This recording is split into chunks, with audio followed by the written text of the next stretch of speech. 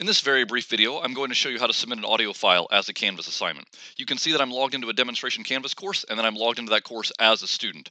There's an assignment called Submit an Audio File. I'm going to click on that, and the assignment will load. I will then be prompted to submit a file. In this particular case, the file type is restricted to a WAV file, which is one type of audio file. There are others, but in this case, the only type of assignment that will be accepted is a WAV file. So I click Submit Assignment, and then I must choose the file that I would like to upload. I will then be prompted with my File Explorer, and I will need to locate on my computer where that file is saved.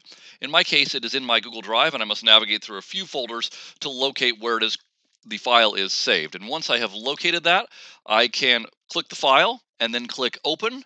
And at that point, I can click Submit Assignment, and the file will be submitted. If it is a wrong type of file, I will be given a notification that says this type of file is not accepted. That's how you submit an audio file as a Canvas assignment. If you have any questions, please let me know.